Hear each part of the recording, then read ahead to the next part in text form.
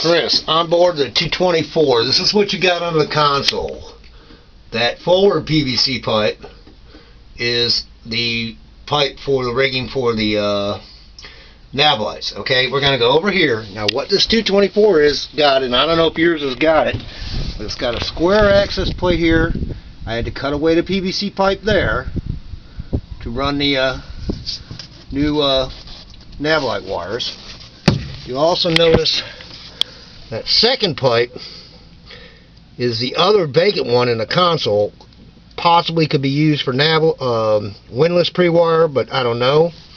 Then as we go forward, got another one right here, and you may be able to cut in the PVC pipe there, because as you can see, if we go up under the anchor locker,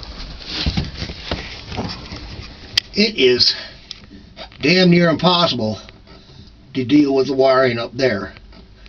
So that, if you don't have those, I would suggest cutting some access plates similar to that, about midway between the bow and console, and of course about directly across the console.